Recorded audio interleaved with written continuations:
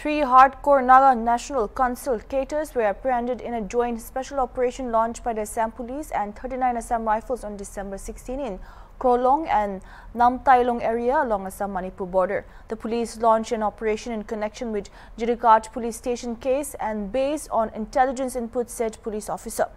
Briefing the media, SP Kachar Numal Mahata informed that the cadres were apprehended and after a thorough interrogation, they were arrested and taken into police custody for 10 days. The arrested cadres have been identified as Pauning Rongme, Tirkyoyang Rongme and Namchaure Kanme.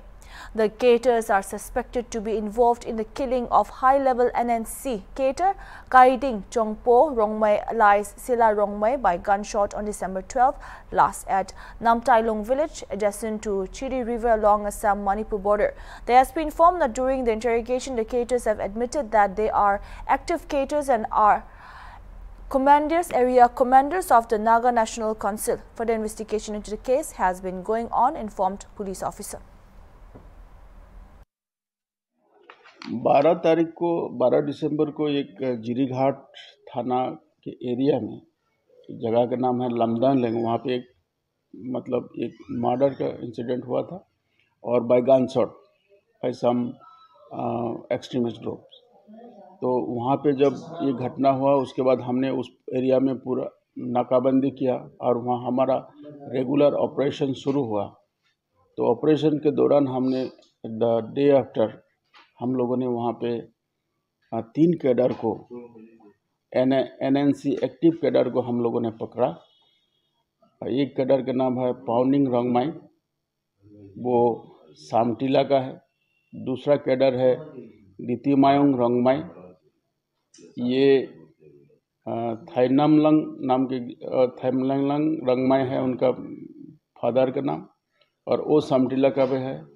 और 3 number जो है नामजरई जेंगमे, ये नामदाइलोंग नाम के गांव है वहाँ के हैं।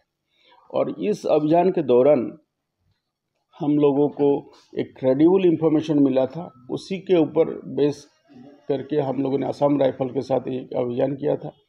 और ये अभियान के दौरान ये तीनों आदमी पकड़ा गया और इनको इंट्रोगेशन करने के बाद ये लोगों ने स्वीकार किया है कि ये लोगों ने they are the active members of the NNC, और वो लोगों ने काफ़ी यहाँ के एक्सटोर्शन और सम एंटी सोशल वर्क्स के साथ ये लोग जड़ित है। और इसके लिए हम लोगों ने इनका ये तीनों आदमी को हमने जो इंट्रोगेशन में हमको पता चला और जो क्रेडिबल इंटेलिजेंस हमको मिला, इससे हम लोगों ने तीनों को ये जो मर्डर का घटना हुआ उसके प्राइम एक्यूज हम इसको मान के चल रहे हैं और इसके ऊपर हमारा कार्रवाई भी चल रहा है। और जो हमको अभी तक जो इसका जो एविडेंस मिला है या अभी तक का जो हमारा प्रिलिमिनरी इन्वेस्टिगेशन के बाद पता चला है कि ये तीनों आदमी इस घटना के साथ रिलेटेड है और इसमें इन्वॉल्व है।